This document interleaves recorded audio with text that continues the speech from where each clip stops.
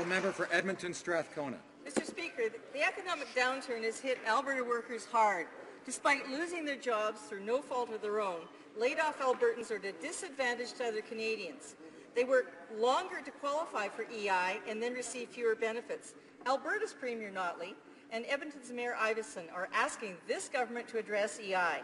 Albertans appreciate the stabilization grant, but they also deserve fair access to worker benefits. Will the government act now, today, to assist Alberta families? Hear, hear. Hear, hear. The Honourable Minister of Employment. Thank you, Mr. Speaker. We are very aware of the serious situation that has faced those workers in Alberta, Newfoundland, Labrador, Saskatchewan, and different parts of the country. We're working hard to reform EI, which has been neglected and doesn't serve any Canadian, basically.